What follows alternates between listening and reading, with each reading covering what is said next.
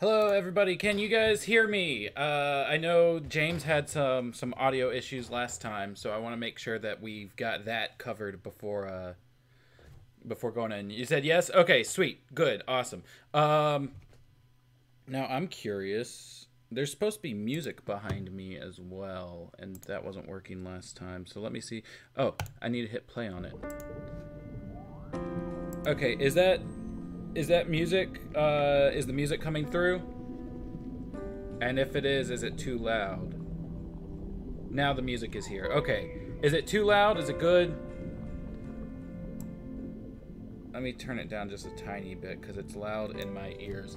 So, this time, okay, so I can be heard and the music. Tight. Let me turn it down just a little bit more. It's really loud in my ears. I don't know if what the levels sound like on y'all's end. Oh, you know what? Instead of messing with the Streamlabs audio function, I should probably be messing with the YouTube audio function. Not mute. Dagnabbit. Okay, let me drag that down. That's gonna affect what's in my ears.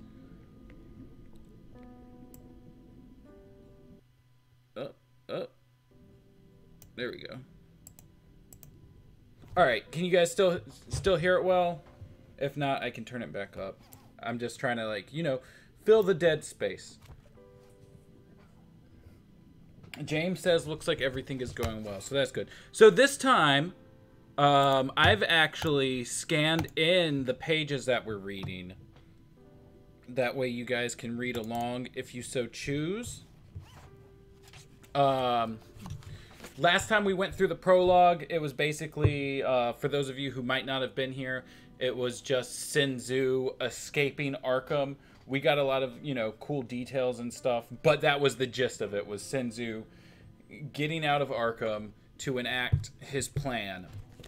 It was a really long prologue, so we weren't able to get into the chapters we had anticipated, but that's okay. Today, we are starting with Chapter 1, Alfred Pennyworth, the Wayne Manor Butler, at 11:42 p.m.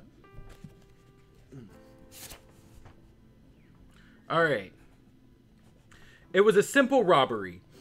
An accident of place and timing. The crime was perpetrated by a desperate felon, either too scared or too incompetent to appropriate the petty cash and jewels he desired without use of lethal force. Utterly senseless. And yet that single act of cowardice and violence has reverberated through my life with a force attributable as a rule only to acts of God. And perhaps divinity did have a hand in this, if for no other reason than that the murders of Thomas and Martha Wayne created a holy warrior. Though, to be fair, there was a bat involved as well. It is a chilly fall night as I pull the Rolls Royce up to the curb in front of the Mahan Opera House. The Opera House has long been one of my favorite buildings in Gotham City. A huge 16th century stone structure with a lovely vaulted ceiling, windows of exquisite glass quarrels, fluted columns, and a charming sculpted frieze. It is located directly off of Grand Street, neatly demarcating where the financial district meets City Hall, and hinting at some of the city's more colorful 400-year history. So I guess Gotham must have been built in like the 1500s, 1600s. Gotham is, as its name implies, a towering revelation of urbanity.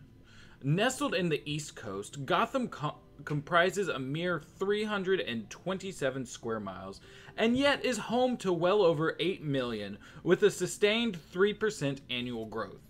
Though attracting fewer tourists than cleaner and more approachable cities such as Metropolis and New York, Gotham is still considered the city of cities. To say one is from Gotham is to be granted an instant badge of honor. We are the prototypical melting pot, the American dream with scabs, true grit. Though it includes 3 main and 6 minor islands between the Gotham and Sprang rivers, Most of the nation associates our city with South Gotham Island, the first settlement and still the hub of the municipality. From the narrow meandering streets and alleyways of Old Gotham to the wide, busy avenues of Midtown and the Upper East Side, Gotham City is a 24-hour town, a cornucopia of sights, sounds, smells, and textures. There is nothing this city doesn't have save for patience, and nothing this city cannot accomplish save for peace. The nation's poorest shuffle through the streets of the Bowery over debris-lined asphalt and shattered glass. The nation's wealthiest stroll through the tree-lined streets of Coventry, their imported Italian shoes clicking over 6-inch squares of diamond-patterned plaza stone units in mercantile gray and ivory. Understandably, it is a city full of contradiction, incongruity, disagreements, and intrigue, not to mention taxicabs. Even the very founding of Gotham continues to be a subject of great debate. I can tell you with relative certainty, however, that the Wayne family, whom I have served loyally for most of my professional career, came to Gotham directly from Scotland in the 1700s. Currently, in the back seat of the car I chauffeur, the last remaining heir of that long distinguished lineage clears his throat and rustles a newspaper. "You may wish to put away the reading material, Master Bruce," I tell him, glancing in the rearview mirror at his stony blue as his stony blue eyes rise to meet mine. "I'm afraid we've arrived." Streetlights gleam off the hood of the car, which I myself polished by hand this morning. As I glide the auto to a stop, the valet, a young man of about 20, rushes up to greet us. His outfit is ill-fitting and his smile too solicitous. No doubt he is a Gotham State student attempting to earn some extra spending cash parking cars for the insanely wealthy. In the back seat of the Rolls, Bruce Wayne sighs and folds the evening edition of the Gotham Gazette. 15 minutes, Alfred," he tells me as the young valet opens his door. "And not a second longer, please." "I understand, Master Bruce, and have synchronized our watches." Bruce's eyes dart to the long-stemmed red roses lying on the seat beside him, carefully wrapped by the florist in creamy brown butcher paper and a raffia bow. Though he is without a doubt Gotham's most eligible bachelor, Bruce Thomas Wayne will not be bestowing these flowers on any young lady tonight. Theirs is a much more somber destiny. I suppose the same could be said for any young lady upon whom Master Bruce might wish to bequeath them. As the young valet opens the back door, Bruce begins to unfold all 6 feet and 2 inches of himself from the automobile. Tonight he is attired in a black silk tuxedo, carefully tailored to flatter his figure without calling undue attention to his strength and musculature, a crisp white shirt underneath, and a silvery blue tie and cummerbund, which I selected specifically to set off the unusually striking color of his eyes. His dark hair is worn short and carefully tousled, and he is, as always, clean-shaven and immaculately groomed. Even his $800 shoes are polished to a high sheen. All in all, I think it's safe to say that he will make every best-dressed list, prove the social highlight of his host's evening, and, in general, arouse frenzies of interest, jealousy, and intrigue, as is only fitting for a beneficiary of his pedigree. He is almost all the way out of the Rolls when he turns to look at me over his shoulder, his brows furrowed in affable confusion. "What is this thing about again?" "The annual fundraiser for the Gotham City Rainforest Endowment, sir." "Gotham has a rainforest?" I hear him ask with wonder as the valet gently supports his elbows and helps him to the curb. I cannot be certain whether this display of confusion is for the benefit of said valet, For my personal amusement, or for himself as an exercise in self-transmogrification? This is rather difficult to explain, but the rich, conspicuously handsome, cultured dilettante, now heading up the steps of the opera house, is fundamentally a fraud.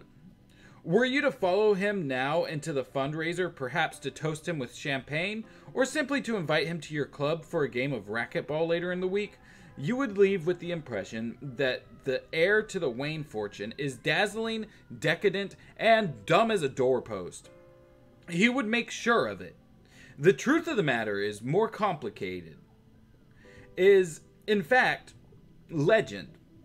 The truth of the matter is that this gentleman, now pretending not to know how many zeros to add to his donation check, will, in a matter of hours or even minutes, don armor from head to toe, hide himself beneath cape and cowl, and spend the rest of the night fiercely protecting Gotham City with an intelligence, drive, and discipline few could comprehend, let alone emulate.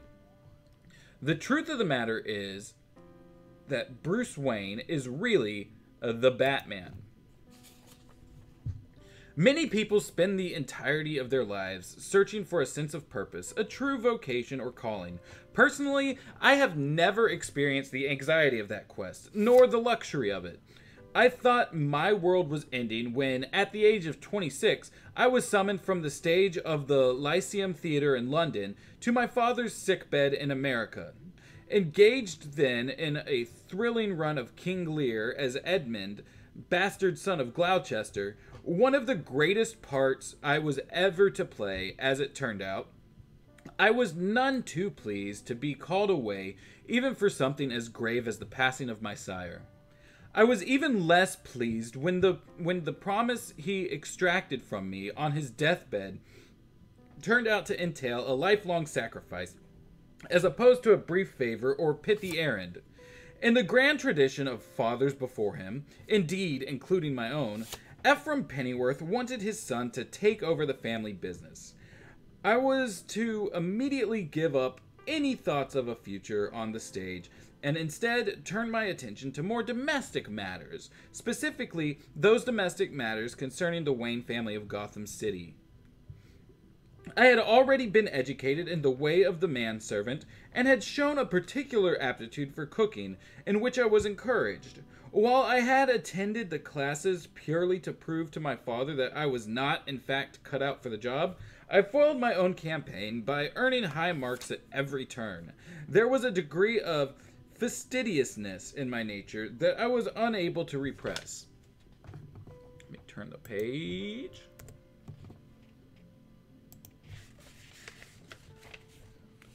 The most important part of the prologue was obviously making Zaz canon to the... Yes, that was the most important part. Does this fit with the map from the comics? I'm not too entirely sure. We plan to do a Gotham map at some point, but I don't know specifically. Let's see. I simply could not tolerate seeing a thing done wrong, much less to be the one involved in wrongdoing. There are really only so many ways to fold a napkin, after all, and one should not possess silver if one is not prepared to see to its proper care. It is utterly foolhardy to put a chambermaid on formal dining services unless your only other option is a stable boy. And to this very day, I cannot understand the breach in social etiquette that allows certain individuals to fail to respond to RSVPs. Before I knew it, I was certified by the Ivor Spencer International School for Butler Administrators / Personal Assistants and Estate Managers. Which is why, of course, I immediately joined the Royal Air Force. My military service felt in many ways like a continuation of Butler School.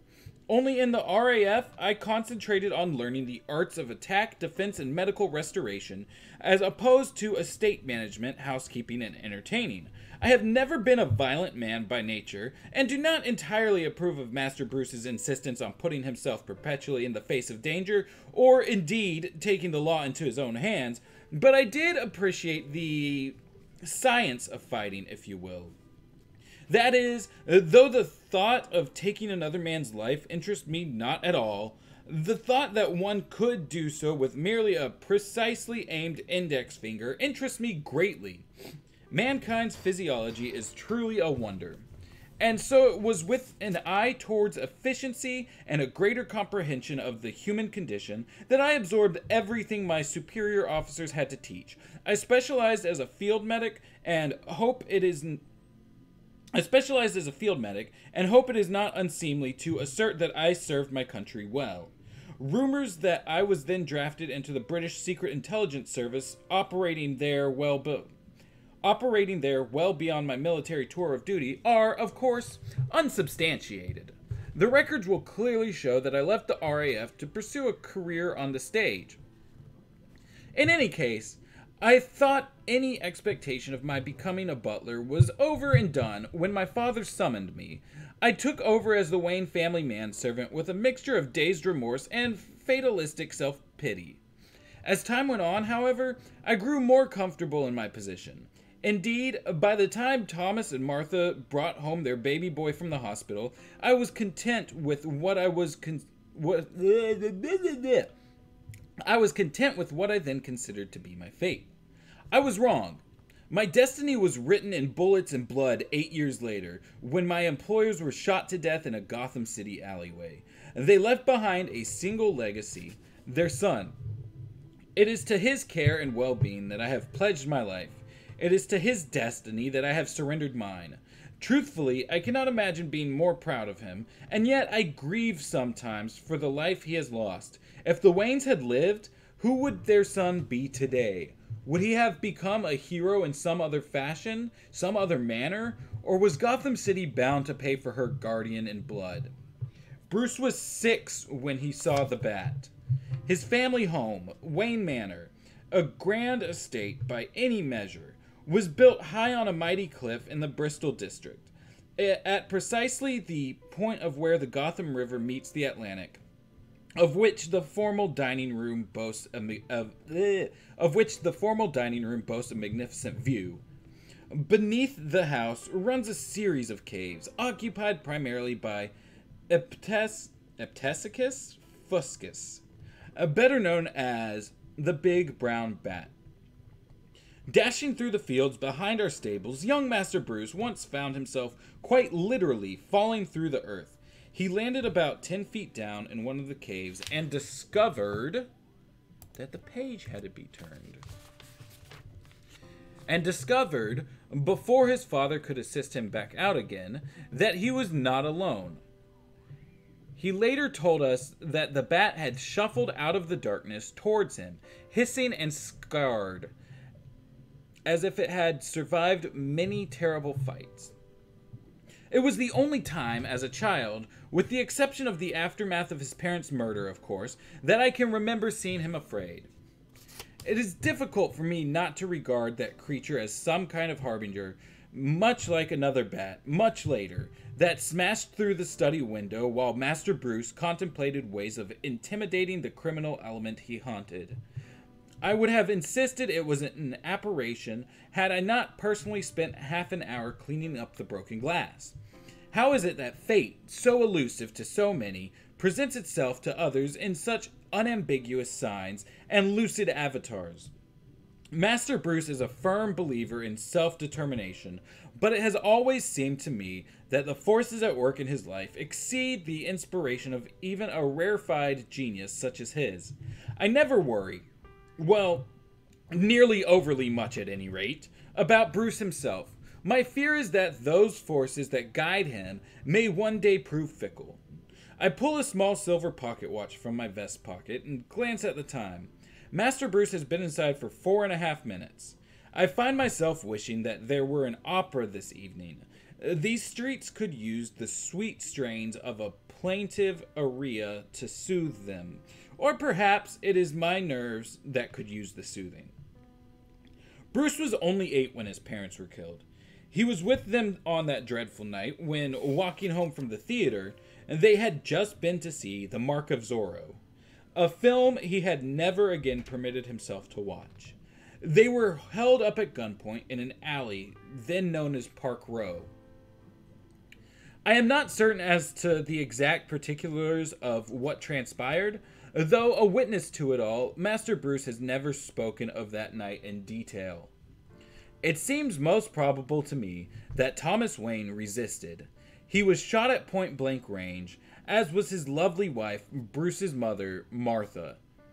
When the police found him, young Master Bruce was standing utterly still in the alleyway, deeply in shock. His mother's pearls were scattered by his feet, and the soles of his shoes were wet with his father's pooling blood.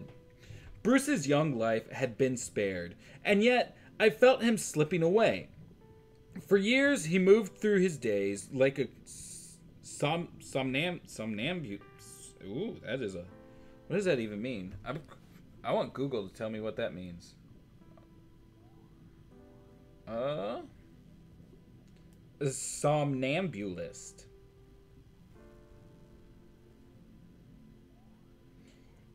Okay, somnambulist means a sleepwalker.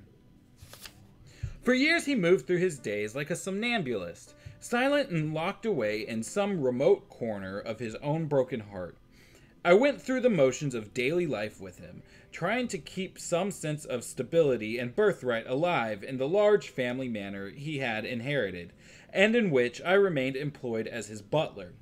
But I feared that his will had been irredeemably broken, and then something inside of him changed.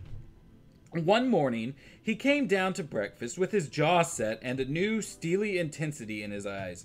He expressed a sudden feverish interest in his education, began to arrange travel, began a systematic process of self-governing reinvention. Eventually, he left home altogether, striding out the heavy mahogany door with unflinching resolve. Some instinct told me to wait. I polished the hardwood floors and unused silver of Wayne Manor for nearly 10 years, occasionally receiving brief, perfunctory phone calls from places as far away as Europe, India, and Japan. I held the dust at bay, hoping I suppose that Master Bruce would return home, healed, having shed some of his childhood grief. Instead, he came home darker than ever. He came home devoted to vengeance, the knight already quite in love with him. That's interesting. So he's saying that Bruce was, I guess, training across the world for 10 years and he wasn't there. I'm pretty sure that like Night of the Ninja or Day of the Samurai say that that Alfred was with him in Japan at least. But that's interesting that they're supposing it might be 10 years. But let me turn the page. Instead, he came home darker than ever. He came home devoted to vengeance, the knight already quite in love with him. By the time he donned the cape and cowl, I understood that I was living with a man at war. He chose his costume to strike fear into the hearts of the criminals he stalks, though by now many of them are known to experience spontaneous incontinence based on his reputation alone. Batman is terrifying, demonic. I can imagine no adversary more daunting. It is not just his physical aptitude or his faultless detective skills that make him so formidable. Batman possesses remarkable resolve. It is not humanly possible for one man to protect an entire city. Every night, crimes are committed that he cannot attend. Lives are lost that he cannot save. Batman knows this, and every night he goes out anyway. The very thought exhausts me to my bones. Another glance at my watch verifies that it is time to rescue my employer from the hell of caviar and Cartier in which he currently finds himself. I step carefully out of the rolls and make my way up the wide stone steps of the Opera House. A quick word with the doorman grants me instant access to the building, which tonight is brightly lit by crystal chandeliers and filled to the brim with socialites, philanthropists, and bon vivants of every ilk. The dresses of the ladies shine in satin rainbows of crimson, emerald, and peacock blue, while the men are a traditional sea of black and white. They all stroll about the circular entrance hall, balancing drinks served in real crystal and small paper plates of food. I am shocked to notice a young woman, properly attired in white shirt, black slacks, and apron, offering around a silver tray of room temperature tapenade on garlic crostini, while on a nearby buffet table, a platter of baked brie with sun-dried tomatoes goes cold. I am about to ask to speak with the catering manager when I hear my employer's boisterous laugh a few feet away. I elbow through the crowd until I see him, predictably sandwiched between the Rainforest Endowment treasurer and a supermodel. He beams as I approach. "Hey, Alfred!" He shouts over the din of laughter, clinking glasses, and a hired string quartet. He gestures to the young lady. "This is Eureka!" "Ulrika," the model corrects him in a thick Swedish accent. "All right, Bruce laughs. I clear my throat. "Terribly sorry to interrupt you, Master Bruce, but I just received word that your presence has been requested at the Sultan's soiree across town." "Eureka," Bruce says, unfazed, body turned towards the supermodel, but hand gesturing towards me. "This is my butler, Alfred Pennyworth." He leans in closer to the young woman and, dropping his voice, huskily stage whispers, "He's nearly as much of a peach as you are." "Charmed," Ulrika says tightly between clenched teeth, miraculously devoid of the shining red gloss that covers the rest of her mouth. I am left with the impression that she prefers not to be on a first-name basis with the help. A quick glance around the room confirms that Master Bruce has, as usual, made a wise choice of evening companions. Ulrika is stunning, nearly as tall as Bruce himself, her long blonde hair pulled severely back from her high forehead and cheekbones before being left to coil coyly around one shoulder, her other marvelously sculptured shoulder left bare by the tight scarlet gown into which she has poured herself. The feline cast of her smoky eyes reminds me of another young woman in the opposite circumstances. That is, one for whom Bruce has actual feelings, but who accordingly could not hope to wrap herself around his arm in public. But Miss... Oh, hold on, I gotta switch the page. I need to be more on top of that. I like that they're going into Alfred's backstory. Yeah, I mean, there's definitely a lot of interesting stuff going on there. Learning about his dad and, like, his time in the Air Force and all that stuff. I was about to think that, like, this didn't match up because, like, we know from, what is it, The Lion and the Unicorn, that, like, he was in the Secret Service and everything, but they even included that in there. So that was nice. What a strange line. I must have missed which line that was. Is he just having a late life crisis as he sits in the car? Yeah, I mean, that's I feel like Alfred's entire life is he's left with his thoughts a lot. So, I really like that we're getting stuff like this. Let's see. Where was I? Oh, yeah. But Miss Ulrika is from out of town, and therefore unlikely to converse with available Gotham maidens as to Mr. Wayne's dating history. We wouldn't want her learning, after all, that the city's most notorious playboy manages to develop a headache before midnight during nearly every social engagement, or that on those nights when he does not, he nonetheless finds he must retire early and alone in preparation for a corporate conference call the next day. Ah yes, business. Perhaps one uses the term dilettante to describe Master Bruce a tad misleadingly. Master Bruce is, in fact, the CEO of Wayne Enterprises, one of the largest and most respected business conglomerates in Gotham, along with LexCorp and Multigon. So I guess LexCorp has setups in Gotham. That's interesting to know. That's probably something I need to pass on to Ted. I'm pretty sure we had set up a LexCorp building in Legacies in that 2019 issue. So that's interesting that, like, it's definitely pre-established. Which one was Multigon though? Because I remember, was that the from the Riddler episode? Multigon DCAU. Google it.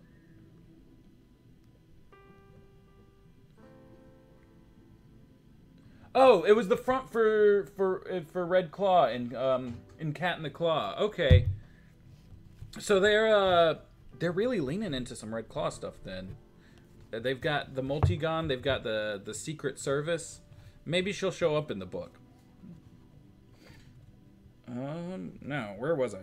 Oh yeah, Wayne Enterprises, which includes subsidiaries such as Wayne Tech, Wayne Chemical Refinery, the Wayne Foundation, and Wayne Medical, employs over 340,000 employees locally and is involved in everything from technological research to social philanthropy.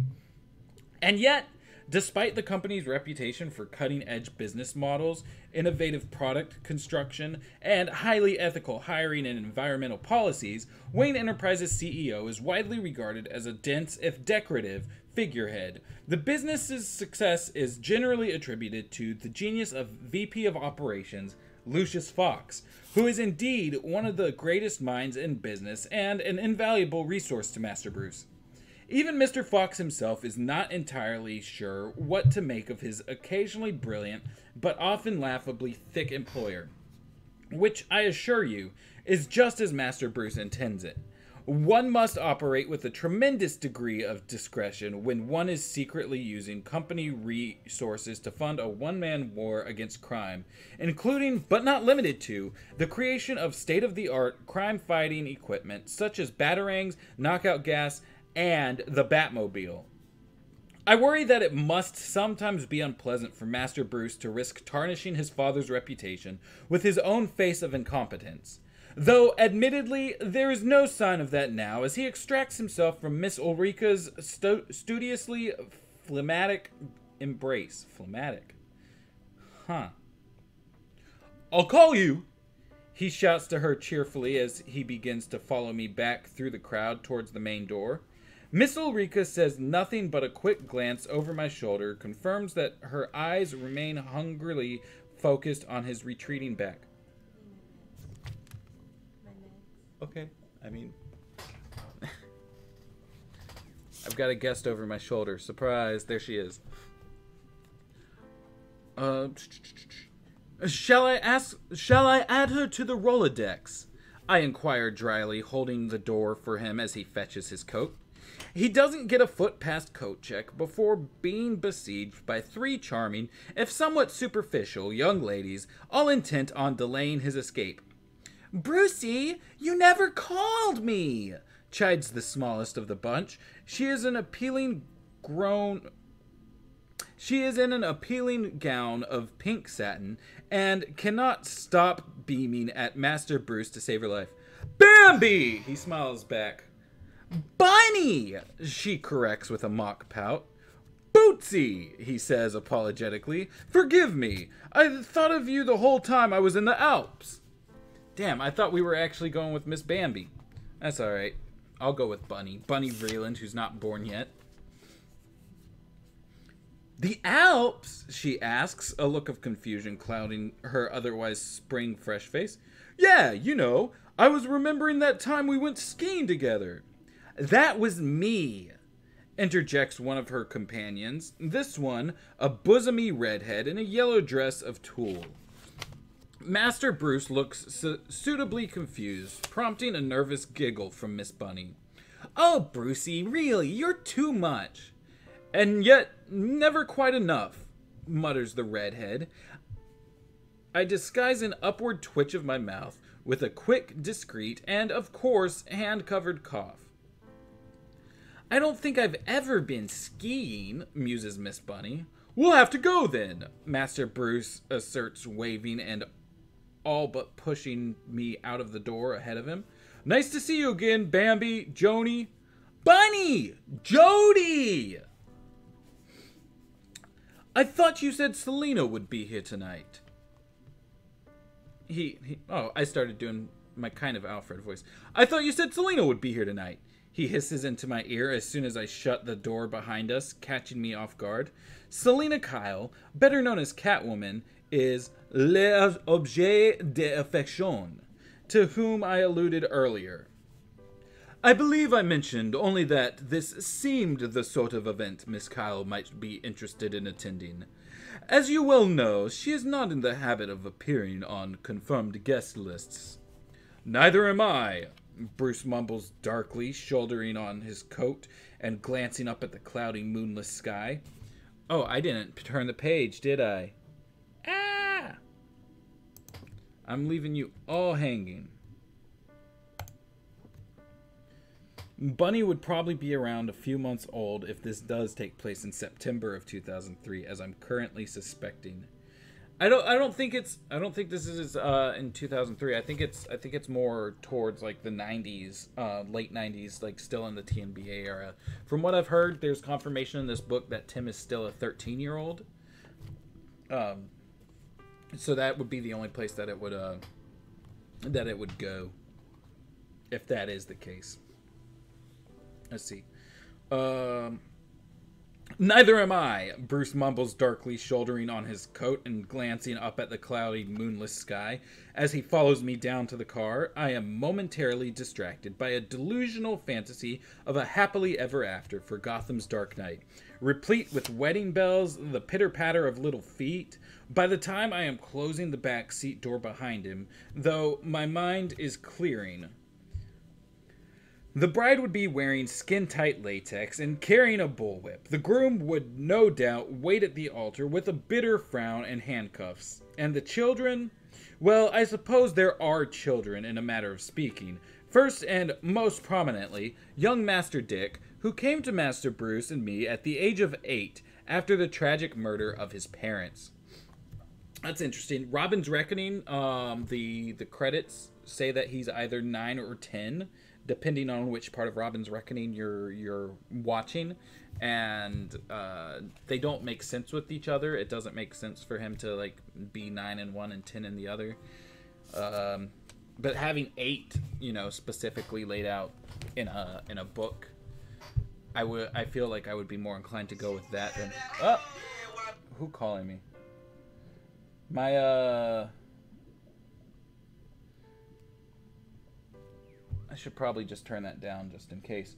I got really high one day and started wondering why nobody has ringtones anymore, like we did back in 2009. And then I thought it would be funny to switch it to Soulja Boy, and then I never switched it back, and I keep forgetting it.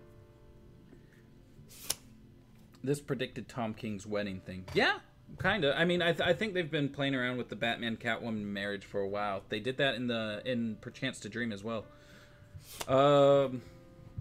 Let's see. Where was I? Young Master Dick, who came to Master Bruce and me at the age of 8 after the tragic murder of his parents. My idea of incorporating him into our home was to provide him with clean sheets, 3 hot meals a day, and all the parental adoration I was never permitted to lavish on Master Bruce. Master Dick's idea of integrating himself into our daily lives was to force us, as much as he could, into the recognizable configuration of a family, filling our days with his natural affability, cheer, and affection, not to mention a truly stunning array of questions and endless curiosity. And Master Bruce's idea of assimilating him into our routine was to dress him up in a mask, cape, and short green trunks, enlist him into his holy war, and train him as an assistant crime fighter, or sidekick.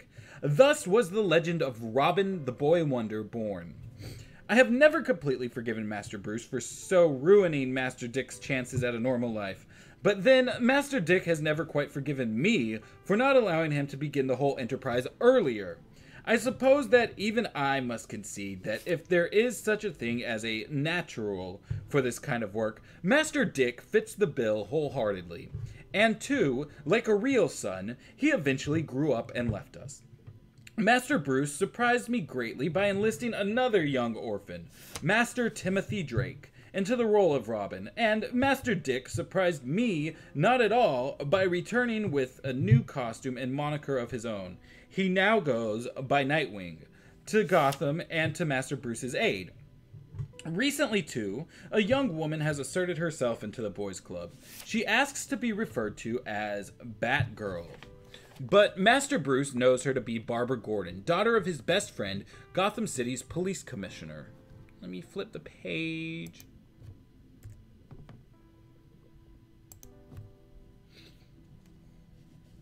Oh God, I haven't watched a Plinkett review in a while. I I was really into his Star Wars reviews like way back in the day when they first came out. I think I watched those like on the Plinkett website rather than YouTube. It was at the time it seemed like a really like kind of a like cutting edge thing for creator content. Nowadays, looking back at it, it's just like, oh yeah, that's a thing that happened. Let's see. I really cannot overemphasize the importance of these allies in Batman's life.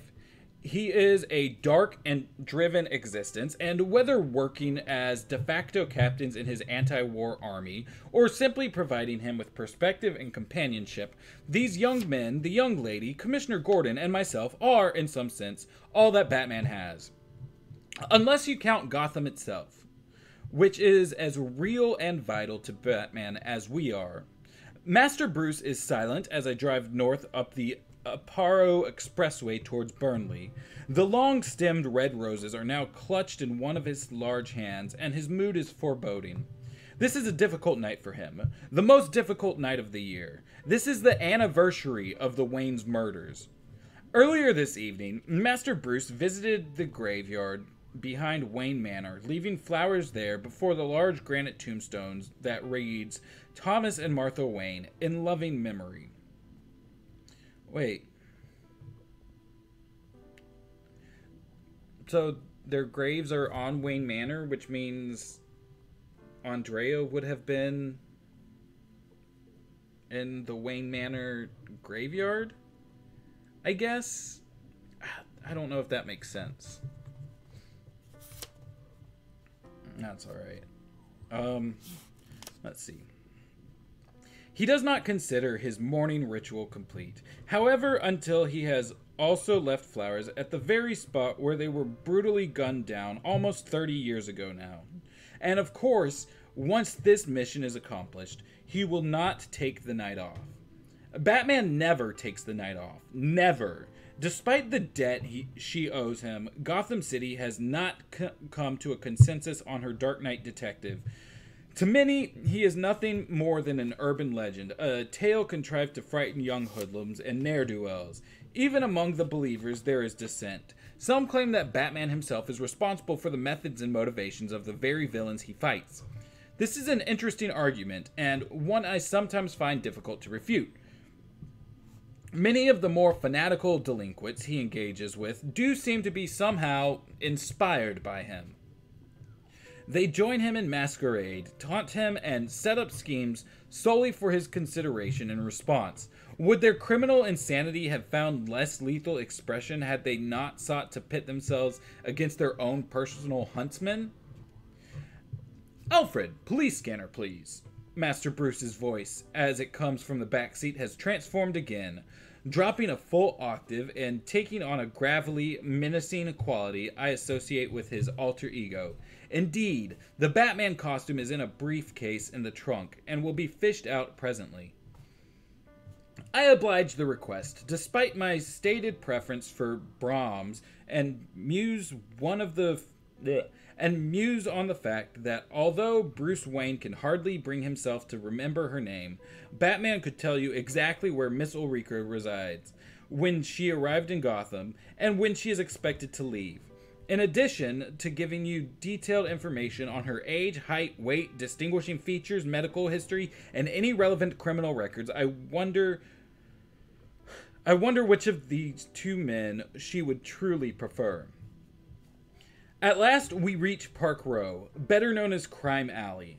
Master Bruce steps out of the car and disappears with the roses into the shadows of the alley, while I go around to the back of the rolls to fetch the Batsuit. I remember feeling a vague wave of horror the first time I saw the Batman guys. It is, I suppose, a calculated effect. The costume is made primarily of a dark gray weave of bulletproof Kevlar and fire-resistant Nomex. A large black bat is spread across Batman's massive chest. His feet, clad in black boots, his hands gloved in spiky black gauntlets, the entire effect completed by a combination cape and cowl. The cape is dark, swirling armored shadow that drapes from his shoulder to his ankles. The black cowl, complete with 2 pointed bat ears on top, covers his throat and 2/3 of his face.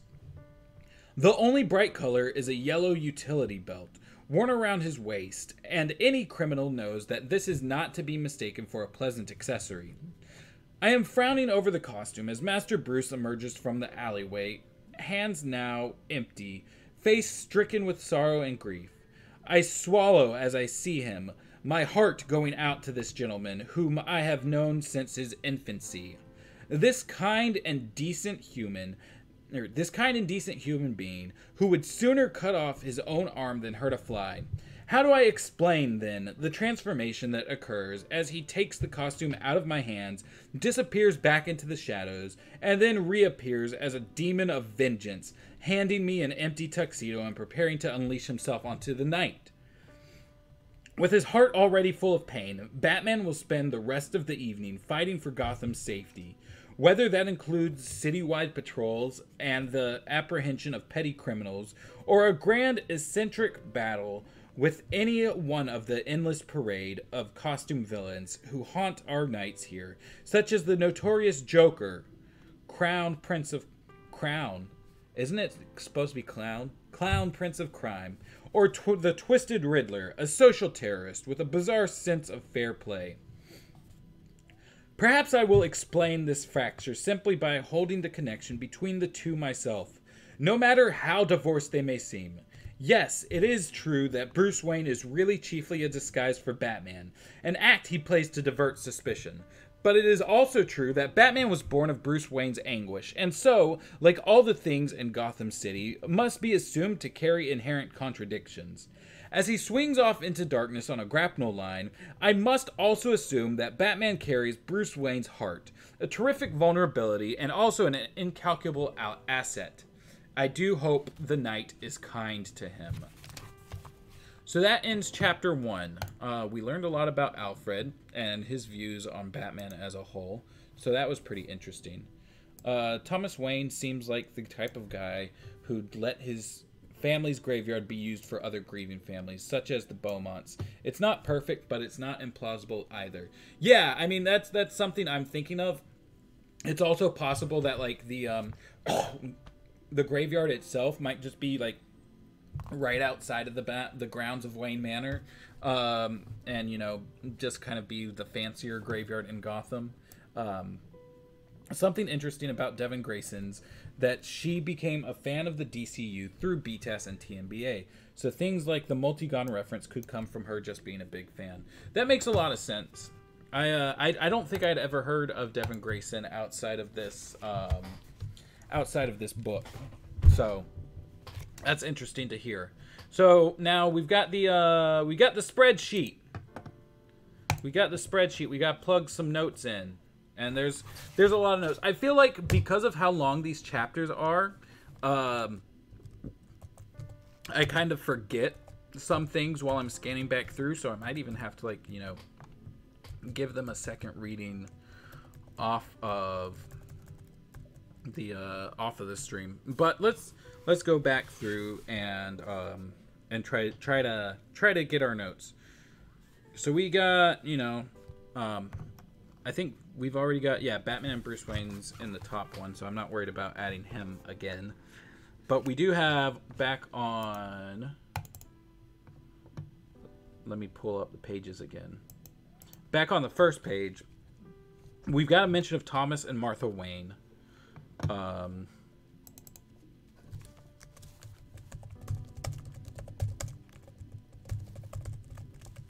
Oh.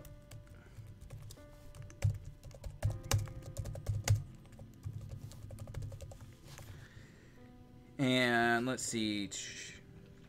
We've got a Rolls Royce, so I will put that in the objects because that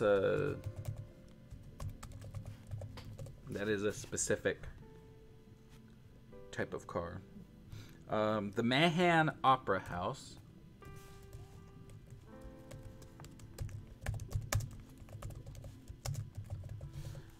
We weren't really at Wayne Manor. I was expecting we would be because of the chapter title, but that's fine. It was mentioned at least.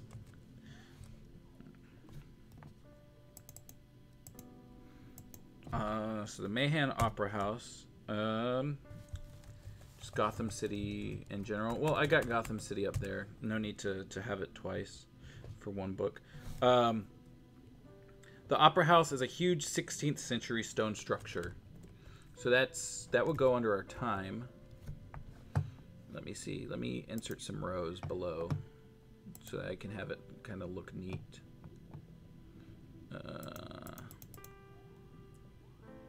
are a decent amount of references to time in this chapter.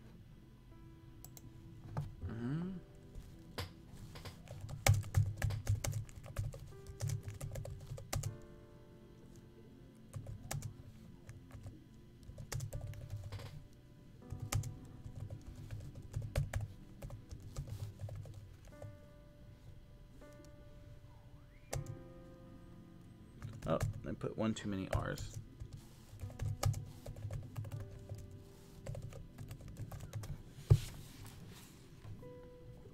Let's see. Located directly off of Grand Street, neatly demarcating where the financial district meets City Hall. Okay, so Grand Street. Do I have the financial district mentioned? No, yes I do, but I do not have City Hall itself. I have the City Hall district. Some of the city's more colorful 400-year history.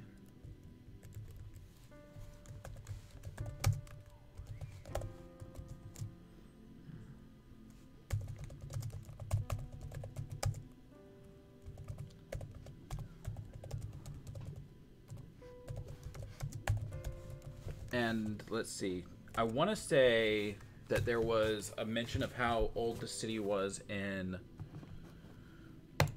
What was it? Was it the Mr. Freeze episode or was it the Creeper episode? It had to have been the Mr. Freeze episode. Was it? What was the name of that? Cold Comfort, I think. Cold Comfort, DCAU. Devin Grayson wrote the Nightwing comics for a while and Batman Gotham Knights in the early 2000s, if I remember correctly. Okay, gotcha. I probably have some of her books in my long box, but it's been a while since like I've actually gone through and tried to like read what I own. Most of it was left to me by an old roommate, and I had to even like get rid of a lot of that whenever I left town to move up here. So I've never gone through all of it to read, but I'll definitely have to look into that. Let's see, where is it? It's like a centennial or something was going on. Gotham Tricentennial celebration. Bum bum bum. Tricentennial is 300. There we go. Already not canon. Wait. Where's my non-canon? Let me see. Where's that supposed to be, at least? Let me pop over to another. Non-canon should be after appearances before it. Continue. Okay. Gotcha. Insert. Where's a column? Column to the left. Merge those.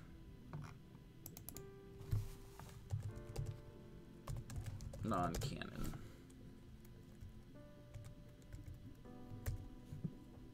In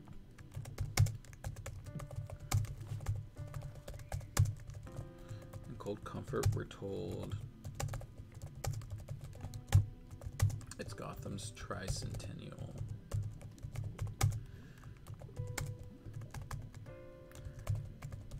Alfred says Gotham is 400 years old. On, what is that, page 17? On page 17. There we go.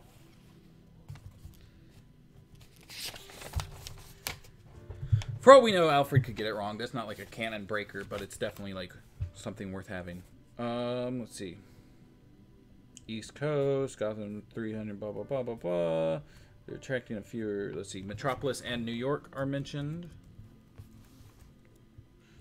I'm just gonna, since this is a smaller, I'm just gonna put M for mentioned.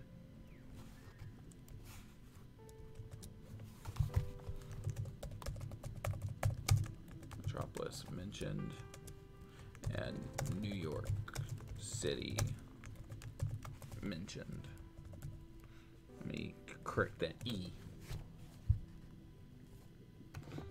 Oh yeah, this is, we're back on,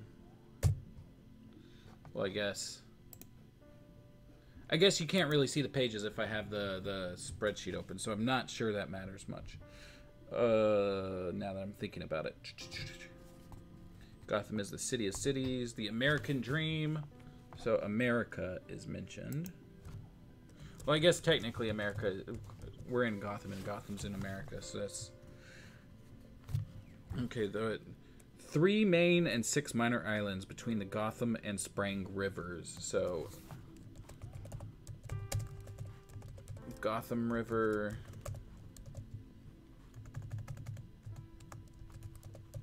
Sprang River, of course being a reference to Dick Sprang. Let's see, most of the nation associates our city with South Gotham Island.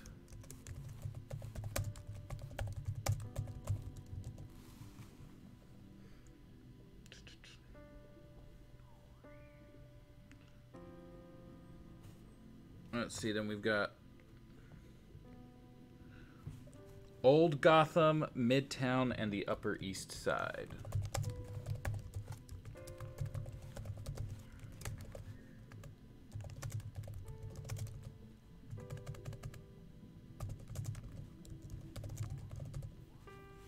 I guess most of these places are just mentioned, though. So let me copy and paste that little boy. I'm going to say that we're probably on South Gotham Island. One of the best runs on the Titans and an awesome Arsenal miniseries. I remember reading an interview with her on Newsarama or maybe CBR talking about how much she loves Nightwing. Huh. I'm gonna have to look more into her because like I'm really loving how this book is going so far. So she seems to have a good head on her. 24-hour town. Let's see. The Bowery. What is Bowery like an actual... Bowery is a street in New York. What is just the definition of Bowery?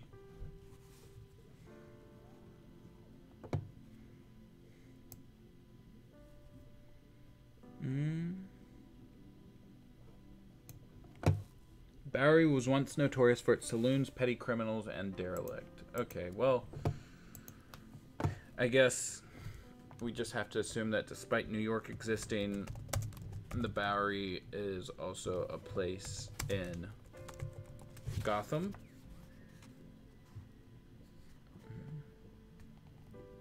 And so is the Coventry.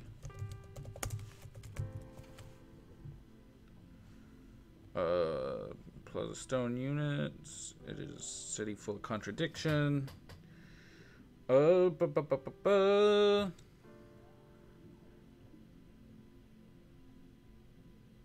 Wayne family came from Scotland.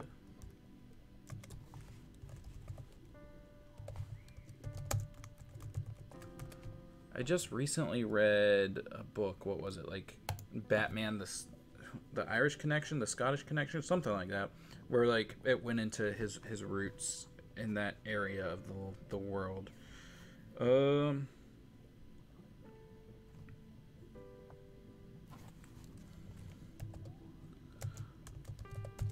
The Wayne family came from Scotland in the 1700s. I should probably be putting page numbers with this stuff, just to make it easier to refind.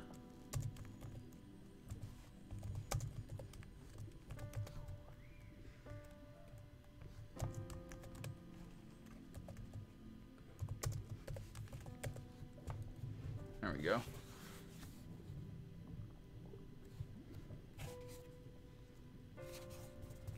See, streetlights gleam.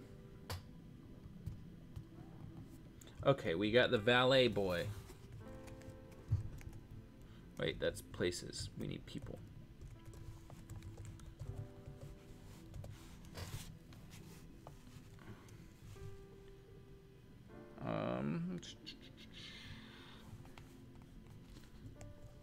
Gotham State University is mentioned here.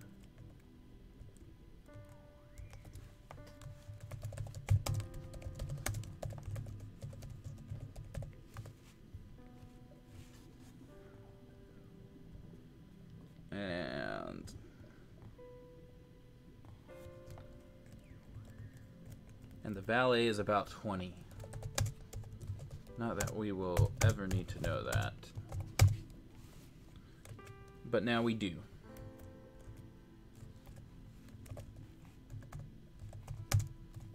Because you never know what you need to know until you need to know it. Let's see. We've got the Gotham Gazette, which I will list as an object. It's not a place, it's not a person. Let me click the box.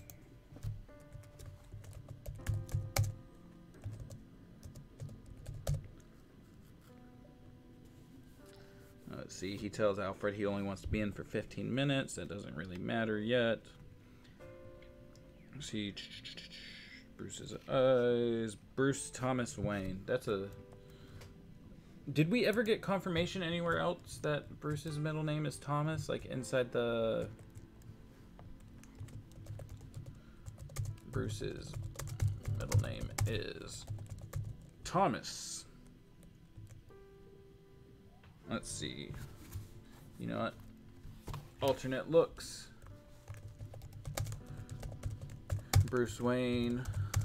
Black silk tuxedo. And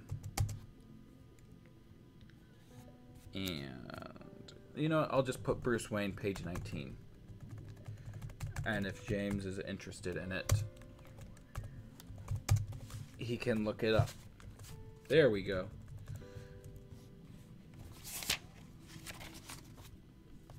Dun, dun, dun, dun, dun, dun, dun.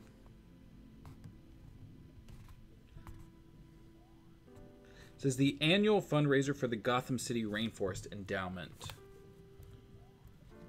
Let's say... I'm gonna just put Gotham City Rainforest Endowment as an object. I don't know.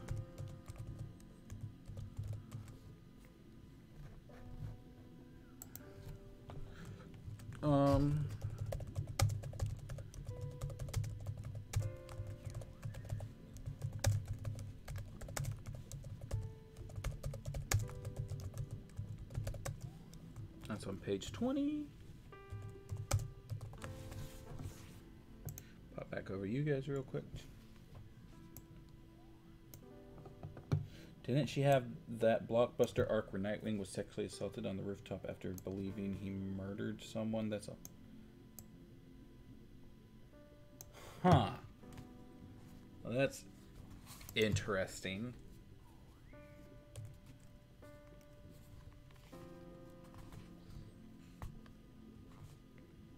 Gotham has a rainforest, rather difficult to explain. Let's see, the Opera House, we've already got that mentioned, yes. Let's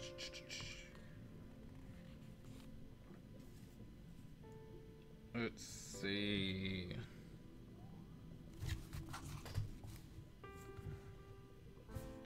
Truth of the matter is Bruce Wayne is Batman. I thought my world was ending when at the age of 26 I was summoned from the stage of... Okay.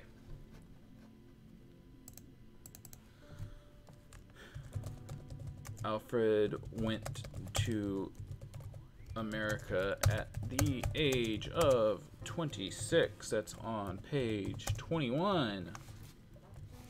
They're just giving us like so much information in this book. It's kind of wild.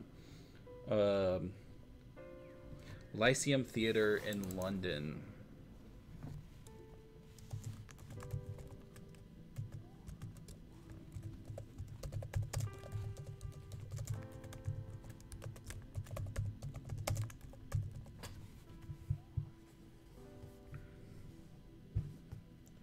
Let's see. Engaged then in a thrilling run of King Lear as Edmund. There's some pop culture.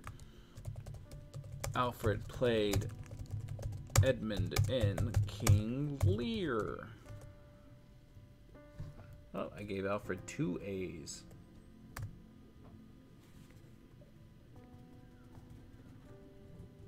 So how y'all all enjoying quarantine? You've been having fun? Let's see. Bastard Son of Gloucester. Was King Lear based on anything real? Because if not, I feel like I don't need to put these people as mentioned. But King Lear is a tragedy written by William Shakespeare. It tells the tale of a king who bequeaths his power and land unto declare.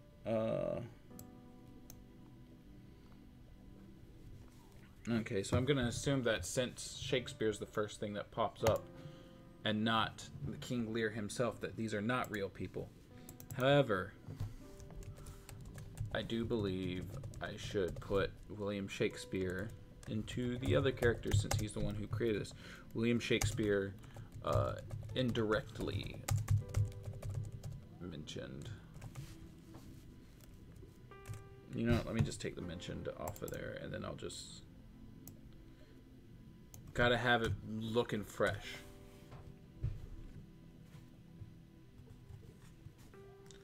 Thus please promise he extracted from me on his deathbed turned out to entail a lifelong sacrifice as opposed to a brief blah blah blah.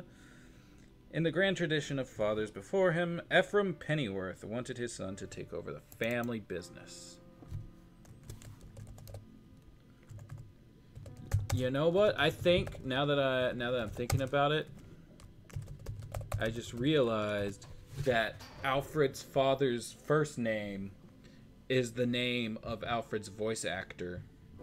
So that was probably intended, I assume.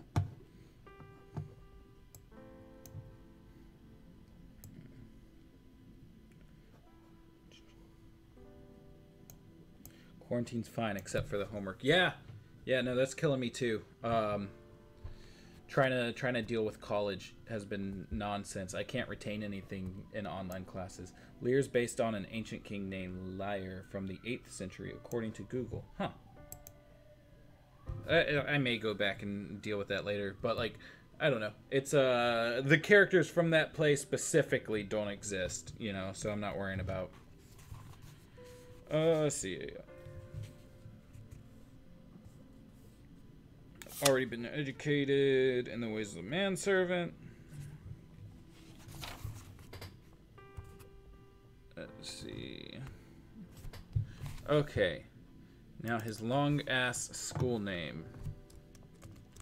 The Ivor Spencer International School for Butler Administrators. International School for Butler Administrators / personal assistants and estate managers.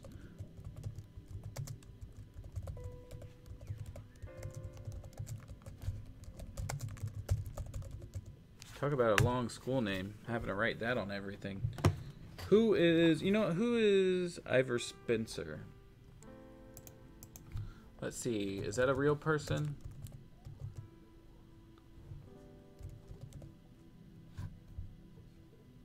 There's a chef, and then there's Lord Ivor Spencer Churchill. I wonder which one makes more sense. The chef. The chef makes sense. Born in 1924 and died in 2009. Okay. We're gonna count Ivor Spencer as a character.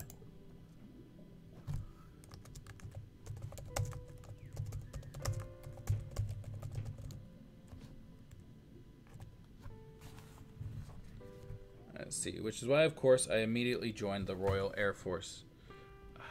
Where would I put Royal Air Force? I guess it's a group of people.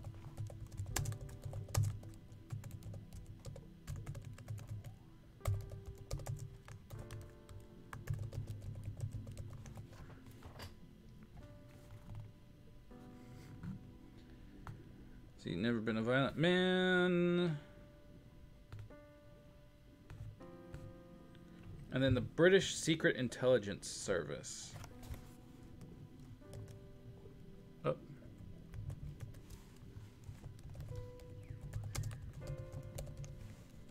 Secret Intelligence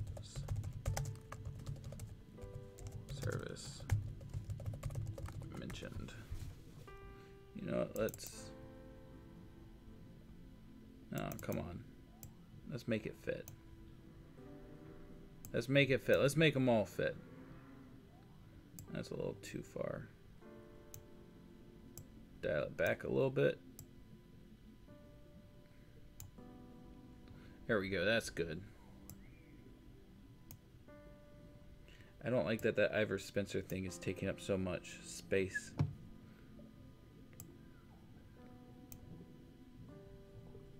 There we go. Now it's only 3 lines.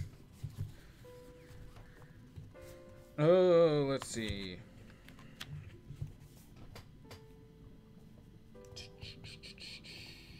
Let's see, taking over Wayne Manor. Let's see, Thomas and Martha. Oh, wait, hold on. I totally missed. There was a gunman mentioned at the start, wasn't it? Simple as a robbery, crime perpetrated, blah, blah, blah, blah, blah. Yeah. So, I'm going to put that Joe Chill was mentioned. Although that was kind of indirectly, but it is what it is. Written in bullets and blood 8 years later when my employers were shot to death in a Gotham City alleyway. Don't come with me. Let's see. So, Bruce was 8 when his parents died. We already know that. We did the whole Bruce's age video that talks about that from time to time.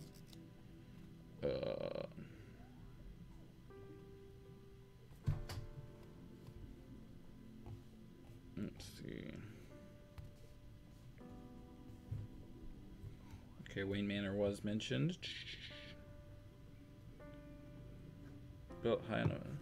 And Wayne Manor is in the Bristol district.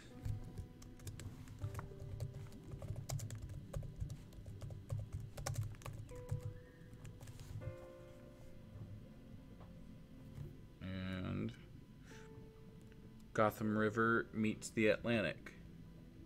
I've got Gotham River, so Atlantic Ocean.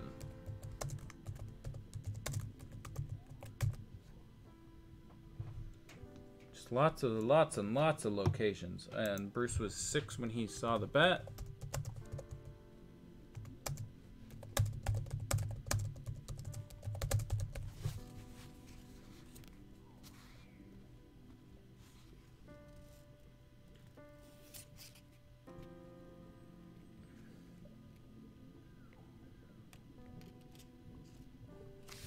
And fell into the Batcave when he saw the Batcave.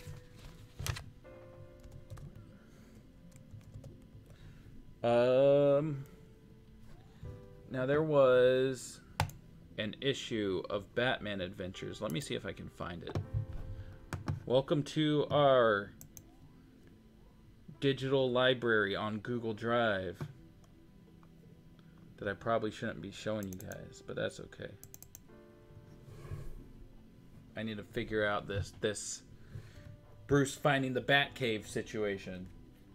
I could probably pull it up faster on my phone. I know it was in Batman Adventures. You guys are getting to see behind the scenes. James, Ted, and I share like all of digital scans of everything. Was it in issue 34, 35, or 36? I can't remember. I'm gonna go with, let's go with 35. I think 34 is the one where his memory gets zapped, and 35 I think he gets like, Alfred's dad in the comics was named Jarvis, presumably as a reference to his closest counterpart in the Marvel universe. Huh, that's interesting. Yeah, let's see. Where is it? Nope, it's not in this issue. Let's check out 36.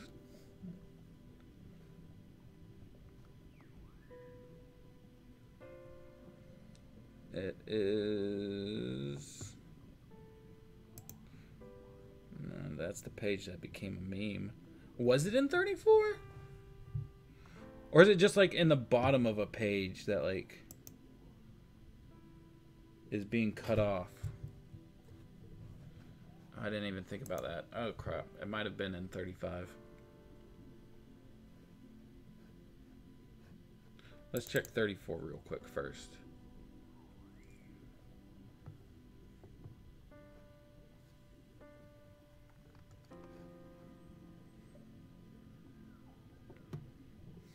Let's see. Hugo Strange. Yeah, no, it wouldn't be in that. Okay.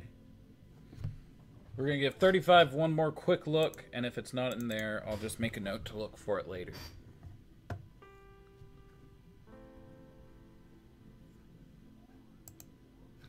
Let's see this Hugo. Oh, there it is.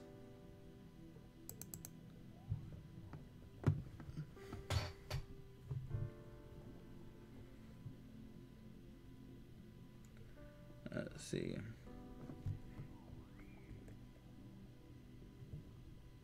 Does it not say his age? Oh, I was only 6 years old. Okay, so that works. Sweet. Okay. So let me put that in the continuity. Bruce found the Batcave at 6 years old. Corroborated in Batman Adventures number 35. Tight. Okay. See, where was I in the pages? There I was. Let's see, he later told us blah blah blah. It was the only time as a child, different kind of harbinger.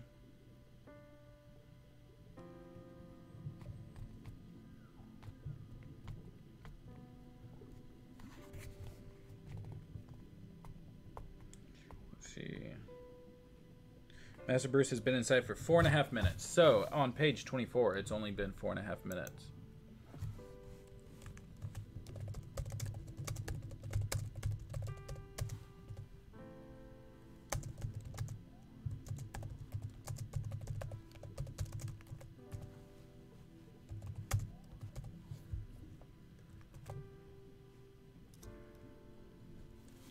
So now we're at like 11:46 there.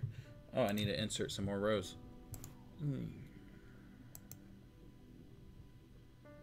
Just squeeze them in. Okay.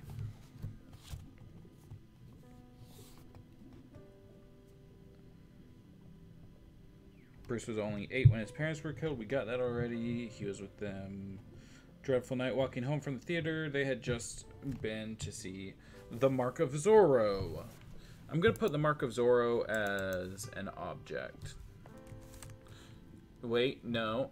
Hold on. Mark of Zorro is pop culture.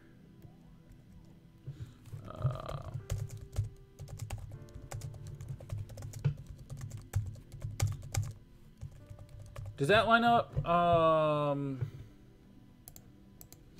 Does that line up with Epilogue? I know Epilogue shows... No, it wasn't Epilogue. Frick. It was The one with the parasite. For the man who has everything. I know they see a Zorro movie. But I'm blanking if it was Mark of Zorro. It probably was.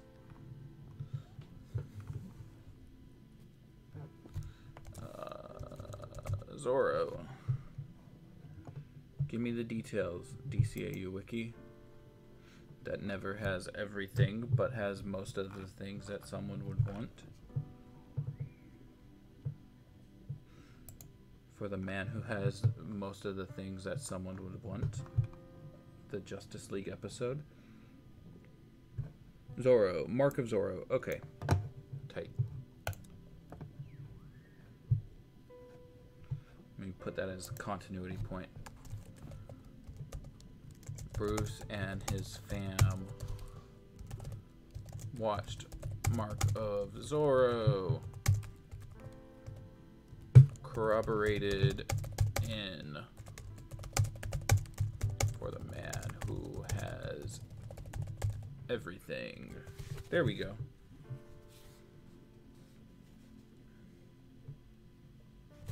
Oh yeah, Park Row. We've talked about Park Row / Crime Alley.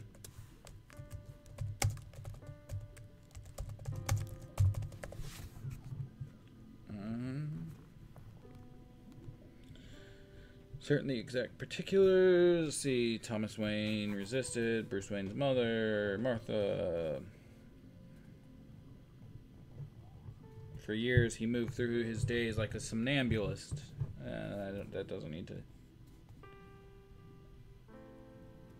One morning, he came down to breakfast with his jaw set and a new steely intensity in his eyes. He expressed a sudden feverish interest in his education, began to arrange travel, began a systematic process of self-governing reinvention.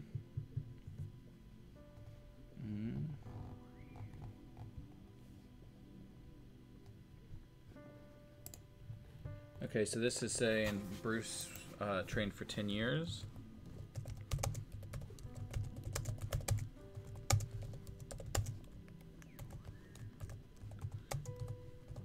I feel like that doesn't line up with something, but I don't remember what. It might have just been like a bio from the new Batman Adventure site. Europe, India, and Japan.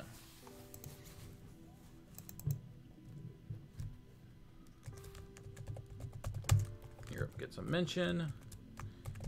India gets a mention. Japan gets a mention.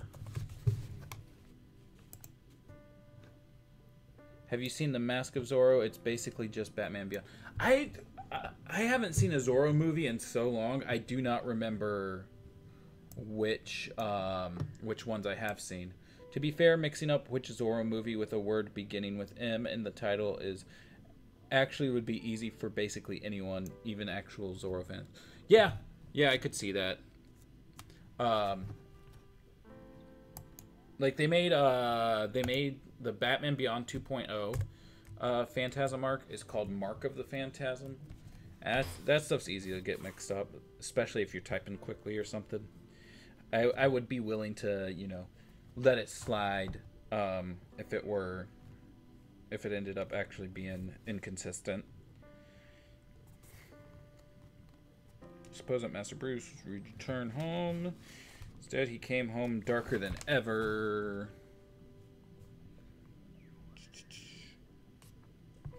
And it's time to rescue my employer on page 26.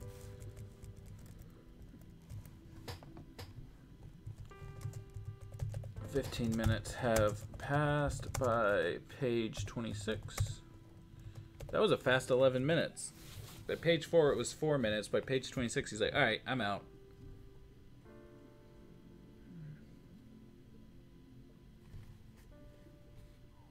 The Opera House, the rolls. Okay. Cartier is capitalized. So is that a brand? Like a brand of wine or something?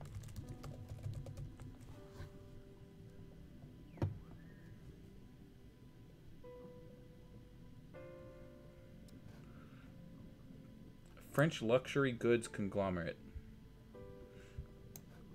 Interesting. Okay, so it is a brand. Brand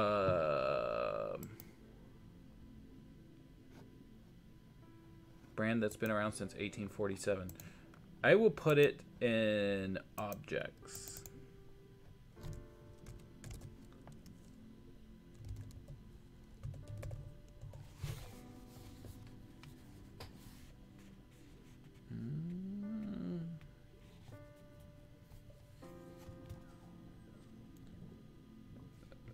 Let's see.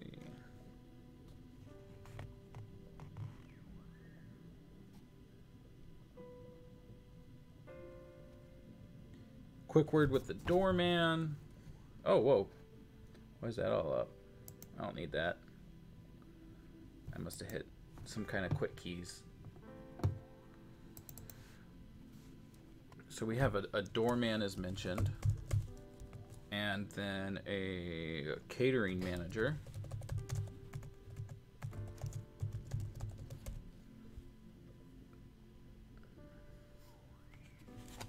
Then we have Ulrika.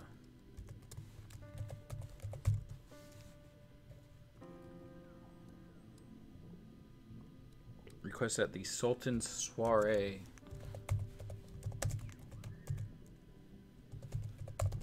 I don't know who the Sultan is.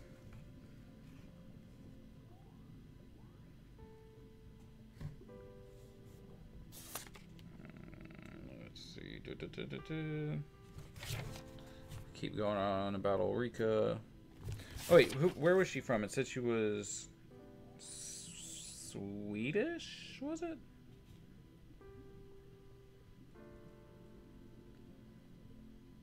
Swedish. So Sweden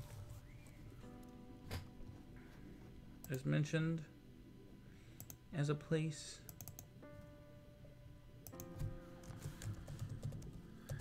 Sweden mentioned.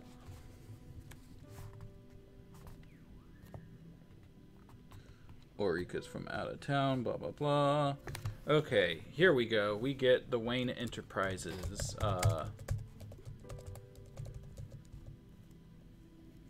Stuff. Let's see. Wayne Enterprises, LexCorp, Multigon. And then we get Wayne Tech, Wayne Chemical Refinery, and the Wayne Foundation. Wayne Chemical Refinery.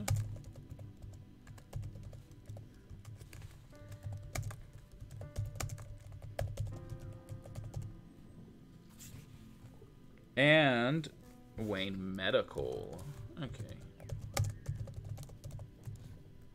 And given that we've got LexCorp, I'll put Lex Luthor as a mentioned character.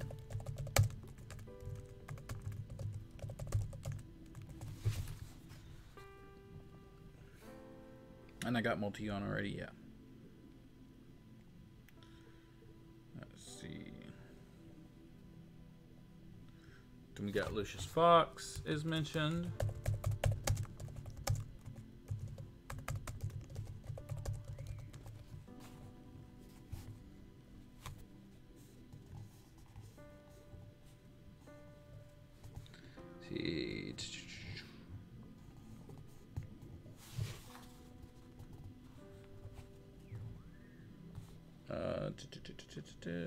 Rolodex is capitalized. I assume that's a brand. I know what a Rolodex is, but I think it was a specific brand of that product as well. I want to know what Bruce got up to in India. Did he observe Indian contortionism along the future elongated man? Did he meet the person who supplies tigers and snakes to villains to use in their schemes? The world needs to know. I'm not sure. Would Nanda Parbat count as India? Because if so, like, don't we learn in Wake the Dead that was it Wake the Dead? No, Dead Reckoning. Whichever one it was that had Dead Man in it. Like, didn't we learn that Bruce trained in Nanda Parbat? Which might be India. I don't know the geography specifically. Rolodex. Okay, so we have 3 charming women. One of them was Bunny. And another was Jody. But we never got to learn the third one's name.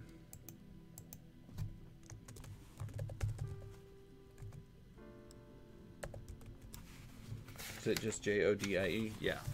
Bunny, Jody, third woman. I'm going to put Bambi as mentioned because I know we have Miss Bambi in the DCAU.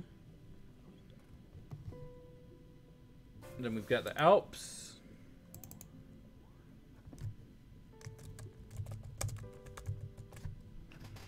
Oh yeah, I probably should put all the mentioned next to these. Okay.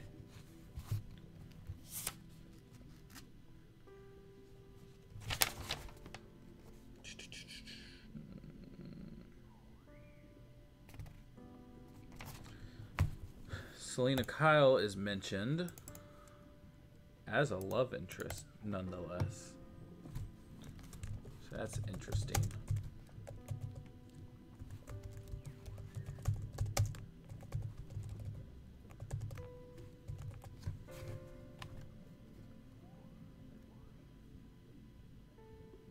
Didn't we have somewhere somewhere saying that the murder was 30 years ago? Did I miss that skimming back over? Let's see, we've got Dick Grayson mentioned. Good job, Robin. Oh, hey, there's a new follower. Thanks for following. You're catching it towards the end of this. I'm just taking notes. You missed you missed the story itself, but that's fine. We're glad to have you here anyway. So let's see. It says that Dick was 8 when his parents died. Robin's reckoning credits suggest 9 or 10.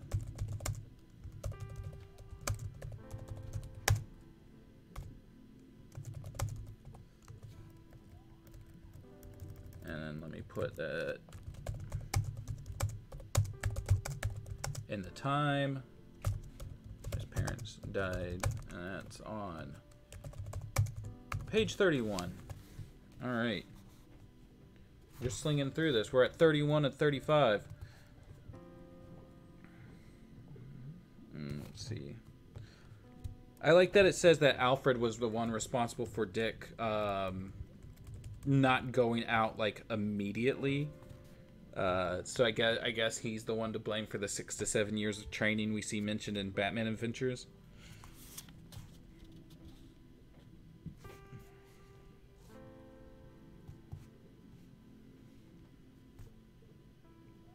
And then we've got Tim Drake.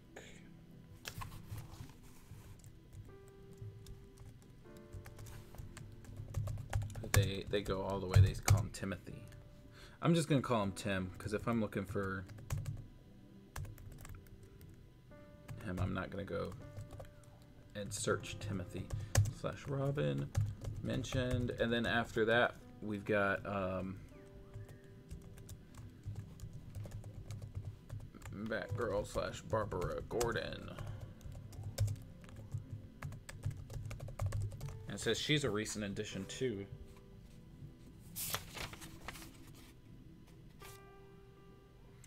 And Commissioner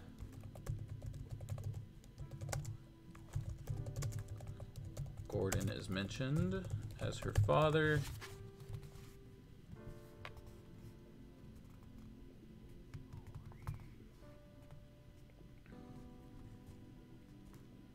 Let's see. The Aparo Expressway towards Burnley.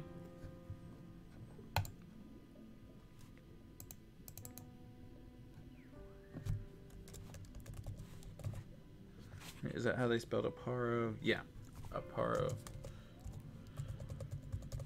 Expressway towards Burnley.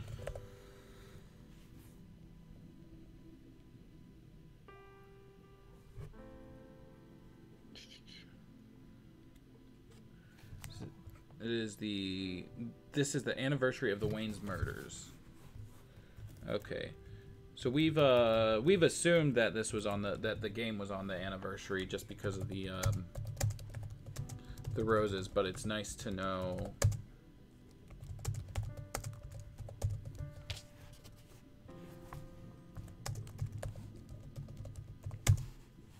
that it is confirmed.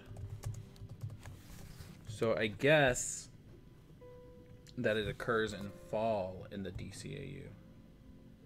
Nanda Parbat's in Tibet. Okay. 8 works better thematically with Bruce, but 9/10 is arguably more canon since it was in an actual episode. Yeah, I mean, it's like I said, they the credits for both like disagree with each other, and if I remember, like the one where it says he was 10 is set, like that flashback is set before the one where he's 9, so it's not clear at all. It's definitely interesting that they went with 8 here. Let's see. Graveyard behind Wayne Manor. I'll put that as a location.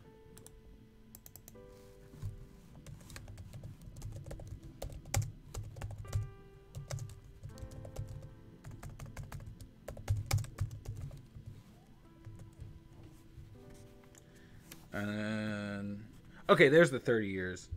Let me insert 1 or 2 more rows just in case. Wayne murder was almost 30 years ago. Page 32.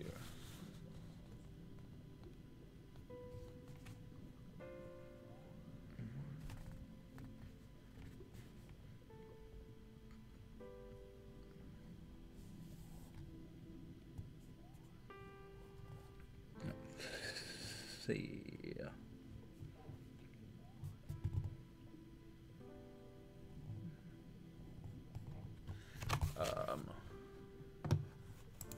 Alfred was enjoying listening to Brahms. I forget the composer's first name. Johannesy. Okay. Tight. I'll just copy that over.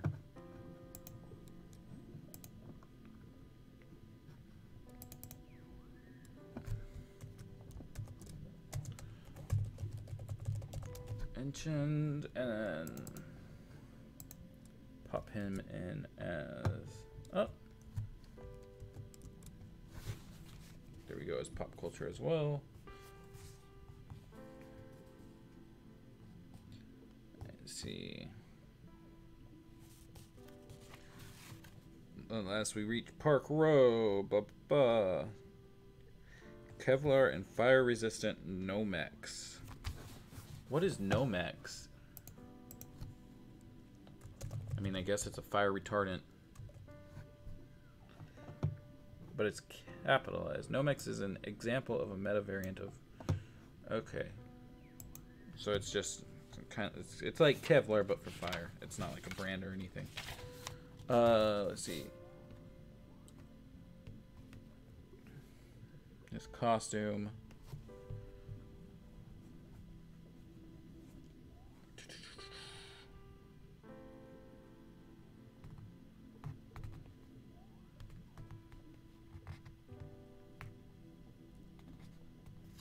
Let's see, we get the mention of the Joker, the mention of the Riddler, but we've already got them last chapter.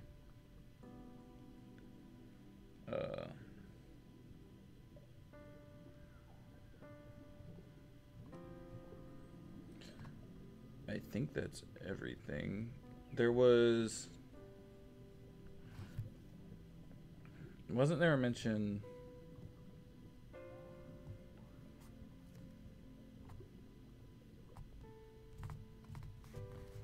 I feel like there was a mention of like the first time that Alfred saw him in the well, that's fine. I know. Let me scroll back a little bit,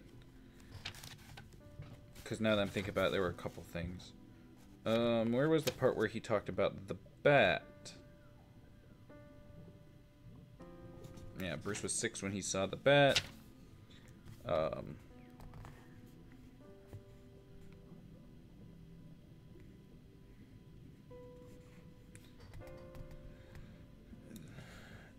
Where is...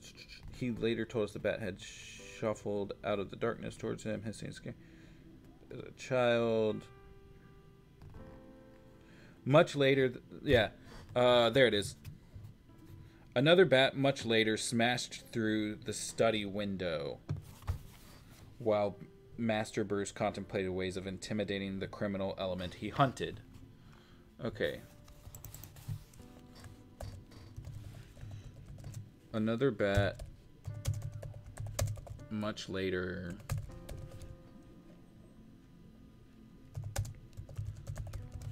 smashed through the window. The study window.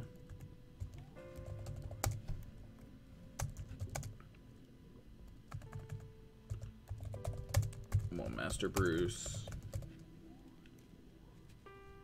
contemplating ways of intimidating.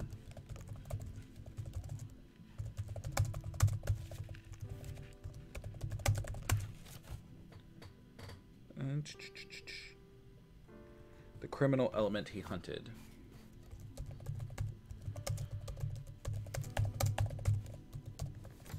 Now, I know this came up in a Batman Superman magazine issue. If we can get rid of... Will this go away? Yeah, okay.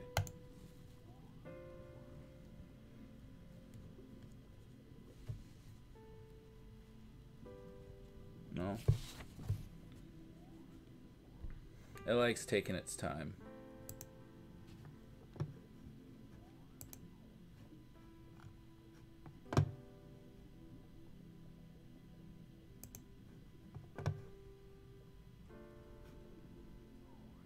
Where is... There it is. Superman and Batman magazine.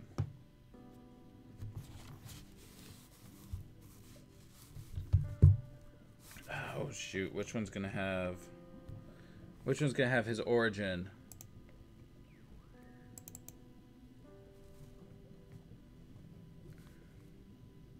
I know... I don't think it's issue 1.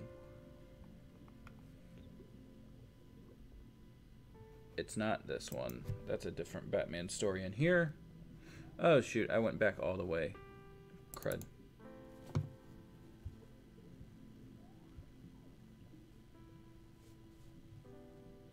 Let me see. What about issue 3?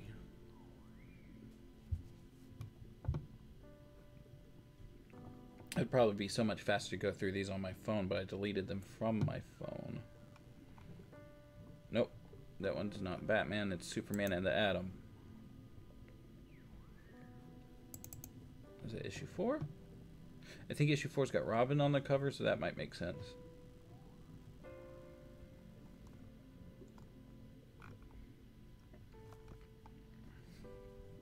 No, it's not that one either.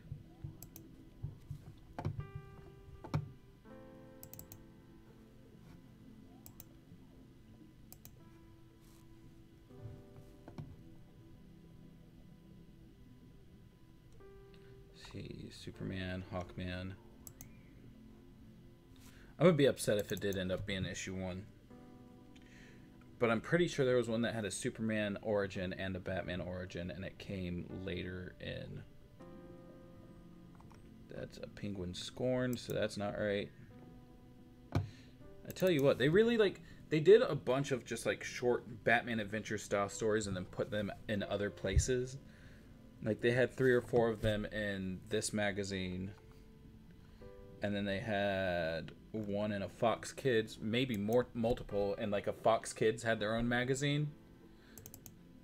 And then they had one in the back of Adventures in the DC Universe. Oh, my God. Watch it have been...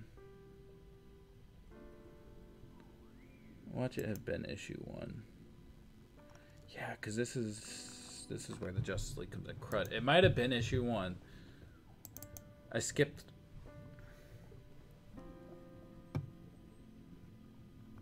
Yep, here it is. Found it. There we go. There's the bat crashing in. Okay, so corroborated in Batman Superman magazine issue 1. And then let's see, at one point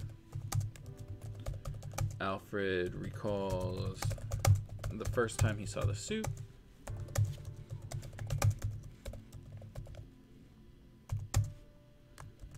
Scene and mask of the Phantasm. Okay, so I think that's it for the notes. I'm going to delete these rows.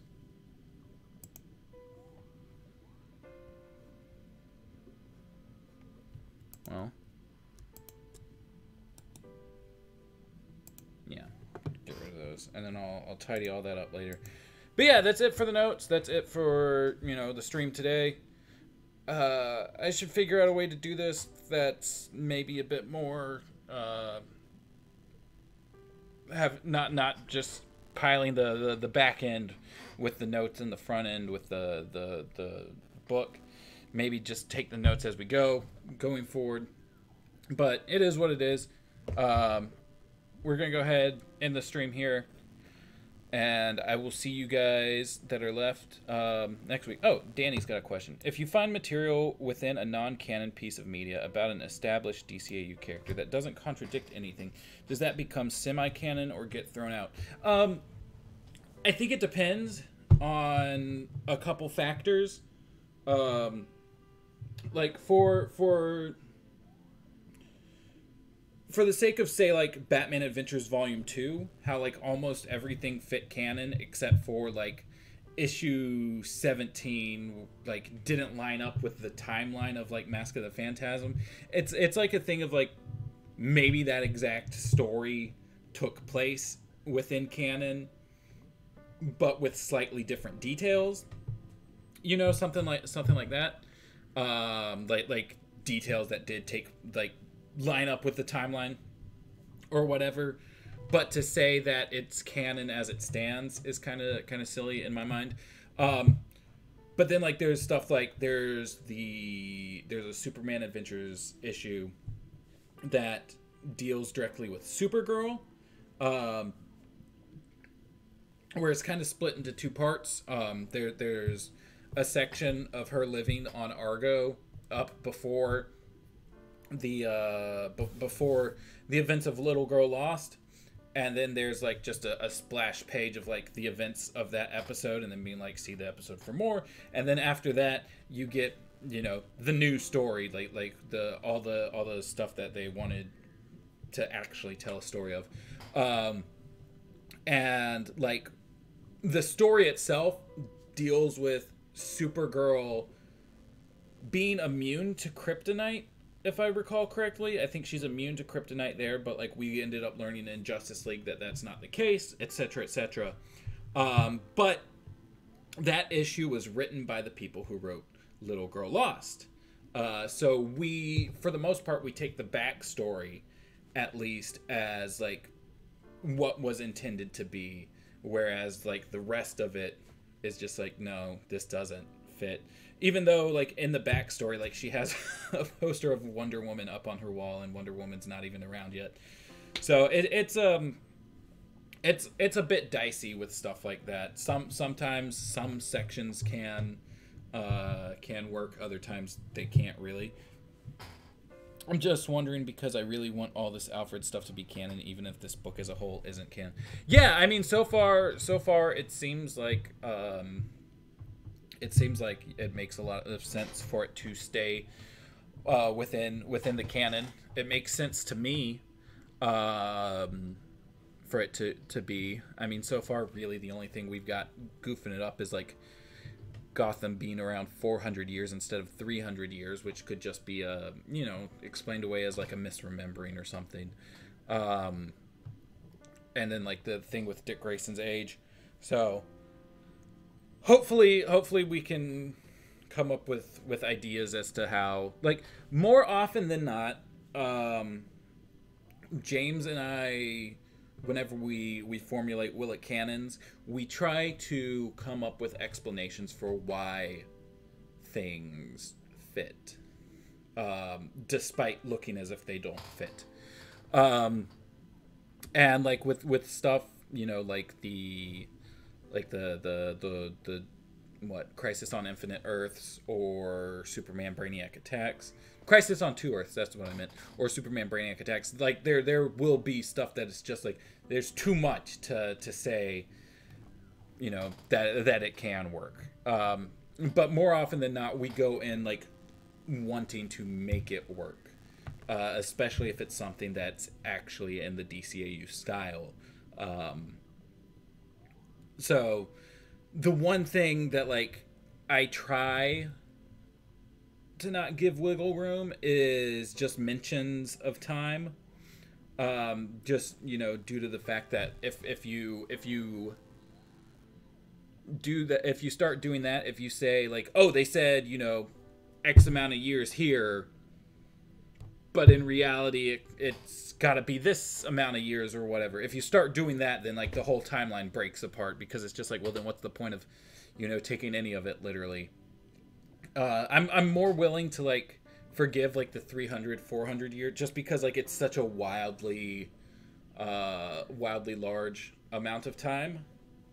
But it is also like they're at the turn of the century, so it could be like, oh, it was built in the 1600s and like we're close to 2000, so I'm thinking 400 years, but really it was the late 1600s, so it's actually 300 years, stuff like that. But yeah, we will figure out a way to make it work, hopefully. But that being said, I'm gonna go ahead and get off. It's been about 2 hours. From what I understand, Twitch doesn't like saving streams that are longer than 2 hours, so I gotta be sure to keep all that going. I'm gonna go get some lunch and maybe watch some movies. So y'all have a good rest of your day. I will see you next week when we come back for chapter 2. All right, love y'all.